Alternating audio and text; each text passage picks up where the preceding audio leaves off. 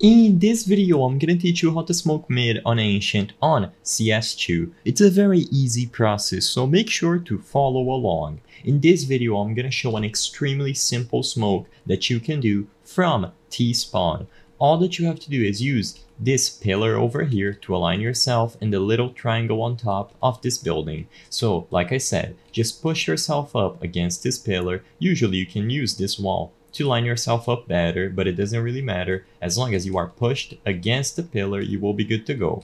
Now, the next step is to look into the top of this far left triangle. You can see that the pattern repeats, and you have to use this far left one.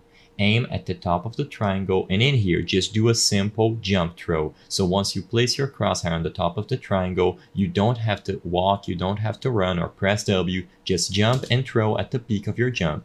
As you can see on the camera at the left, it is going to fall inside of the red room. Like I said, it is extremely simple, super simple to line up, and it doesn't leave any gaps over here. So, I believe this is the most convenient way to smoke mid on Ancient, although you might want to look into faster alternatives. This one has the upside of being super simple to do and very easy to reproduce. So I'm just gonna try again. This time I'm going to move slightly back and see if we can still get the same results. So line it up with the far triangle, jump, throw, and now see where this lands. As you can see, again, even though I was slightly back on the pillar, it still landed far deep into the red room, and we got a perfect smoke to block it completely.